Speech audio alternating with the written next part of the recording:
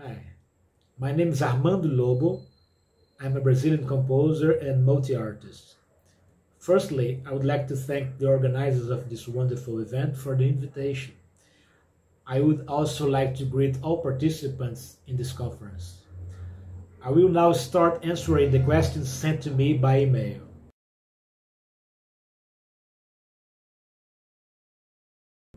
A true artist cannot stop working regardless of the context. Art is a way of raising and dealing with questions, and an artist should have issues to discuss, if possible, questions that will never be resolved. A sincere artist deals with ambiguities. She is not an ideologue or an industry official. She is a friend of the astonishment. Producing during the pandemic was more of a production organization challenge than another type of difficulty. During this period, I created and produced an audiovisual music album with 11 compositions and 2 operatic short films, Penelope 19 and The Last Day. I took into account the restrictions of the quarantine from the very initial creative phase, which made the process of material production of the works easier.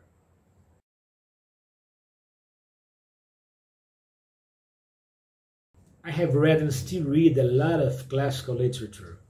The classics for me are not a fixed root radical in a distant time and space. They are a rhizome, a possibility of multifaceted development, an opening to the becoming. A certain agonistic and transcendent tension interests me enormously in the classics. The same tension that we find in traditional popular cultures all over the world.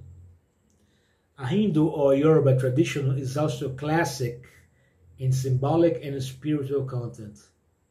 My region in Brazil is very rich in cultural manifestations in which agonistic and transcendent tension is a central factor in symbolic expression.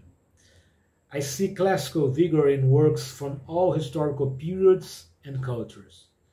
For me, the classic does not represent formal order or balance, but rather a spirit of archetypal universality that lends itself to the most disparate formal and aesthetic developments. To create Penelope 19, however, I was inspired more by Albert Camus, Xavier de Maistre, and the great Swedish filmmaker Ingmar Bergman than by Homer. I was also driven by the almost epic adventure of producing impromptu, with virtually no budget and no rehearsal, due to pandemic restrictions. The context in which I work always interferes with my creative process, so that I know that I will be able to execute the work that is being conceived, knowing that it will not remain a drawer as an unrealizable project. Unlike Penelope, I can't wait.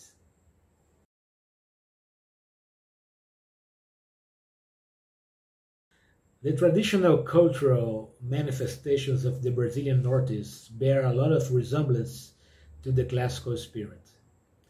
The more you travel to the countryside and the hinterlands, the more you will be able to perceive the language of transcendent agon, especially in cultures where orality is a central factor.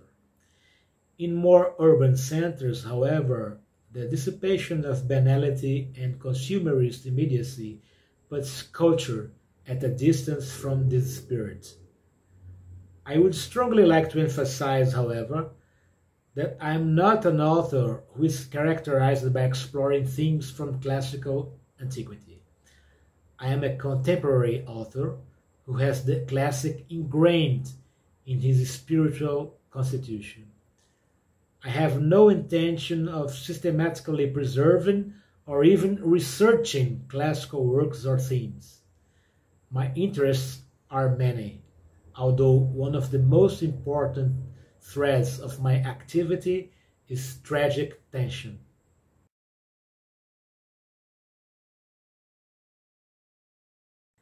I have enormous artistic confidence in Brazilian soprano Gabriela Geluda.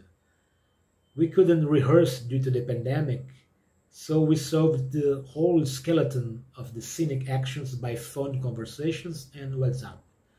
I knew that she would prepare a stimulating performance, and the challenge would be just to capture this with a simple smartphone, in a way that this lack of adequate technical means did not appear in the foreground, disturbing the space of expressive presence.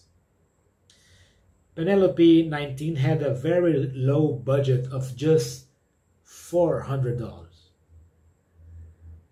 Therefore, I accumulated several functions such as composition, recording, mixing, and editing. Penelope 19 was filmed in Gabriela's own apartment. The core of the work is the central scene in the apartment's hallway. I asked Gabriela to feel like a tragic bird in the middle of the Amazon rainforest, a forest in her prosaic apartment hallway. And she surprised me. Because of the pandemic restrictions, we filmed everything in just one day. Editing was quick, as the takes worked very well.